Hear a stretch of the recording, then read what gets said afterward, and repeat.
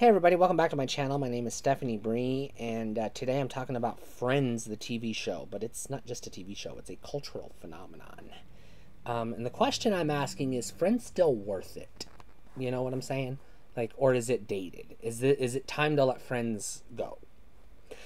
So Friends, if you don't know, which, like, I don't know how you don't know, is a sitcom about six friends who are in their 20s, late 20s, mid to late 20s, living their lives in New York City. And you got three men and three women, and a brother and sister in the mix. And you got some like romantic entanglements, but we won't get into that. So Friends is basically this sitcom that literally took the world by storm. It came and it hit hard. Every fucking buddy watched Friends. I watched it week after. I couldn't wait for the next episode of Friends. I was very, very sad when it ended. I bought the entire season on DVD, and I have HBO Max or Max or whatever the hell it's called, just so I can watch Friends. Literally just for Friends. I watch it all the damn time.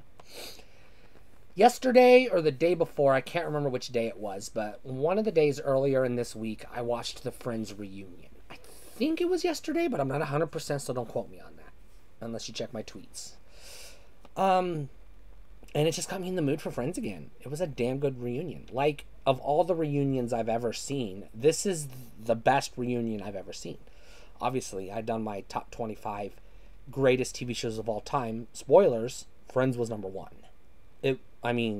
Not only is Friends number one, but Friends is 10 spots above number two.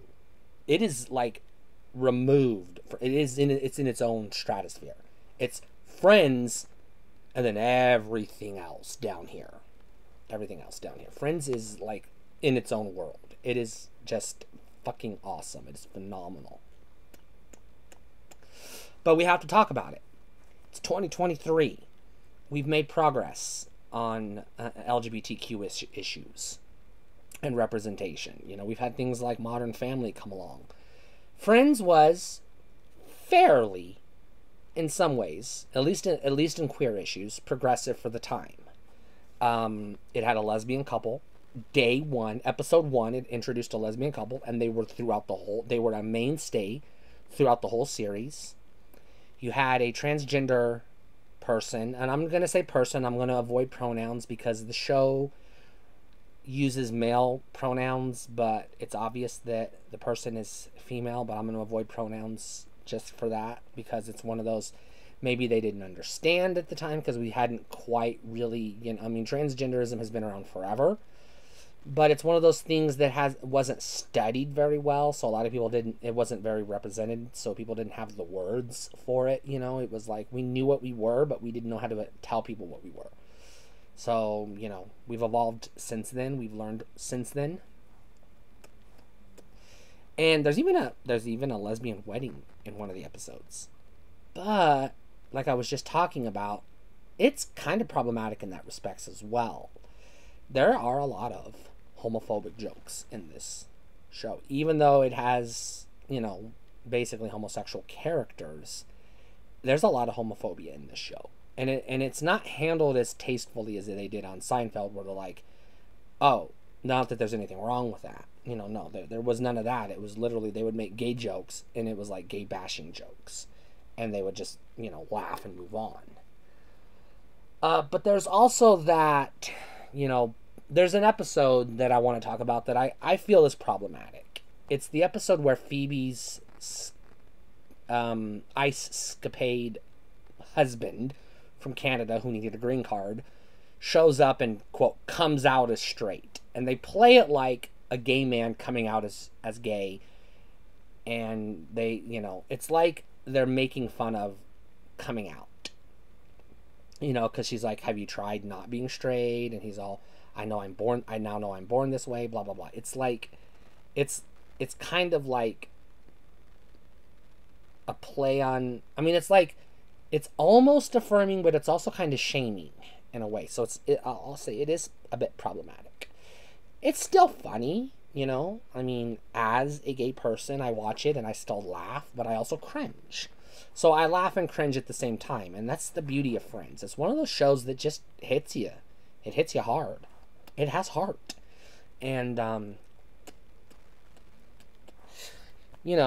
it, like I said in my 25 greatest TV shows of all time, I have seen everything that Friends have been in. Every one of the 6 cast. If they're in it, I'll watch it. Jennifer Aniston, Courtney Cox, Matt LeBlanc, Matthew Perry, David Schwimmer.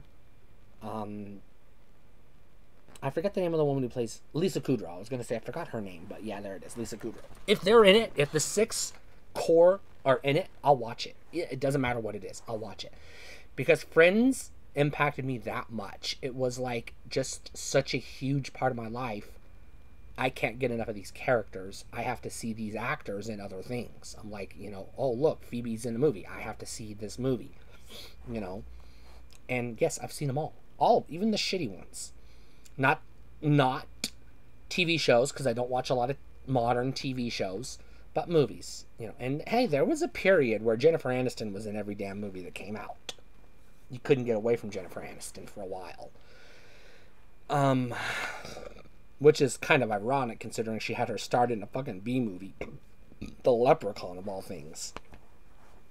Not her literal start, but that's what she did before she did Friends. So, she could have been one of those no-name actresses that we remember from Leprechaun. She could have been. Instead, she's a mega star.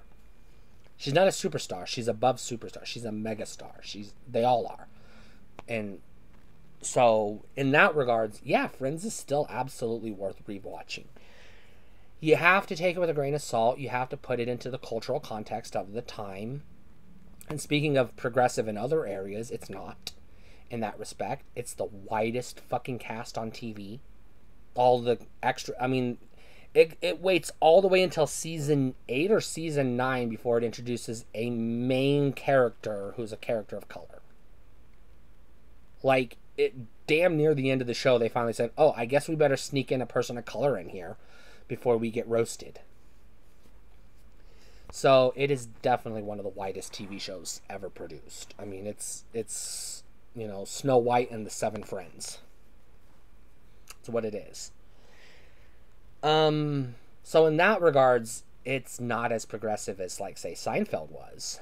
But, in the other regards, it is. So it's one of those, like I said, you got to take it for what it is. And what it is a damn fucking good show. Just fucking phenomenal. I watch all 10 seasons 2 or 3 times a year. Sometimes more. I literally will sit and watch Friends until I finish. And then sometimes I'll take a break. And sometimes I'll turn around and go back to the start and start over. I watch a lot of fucking Friends. It's like a big chunk of my life.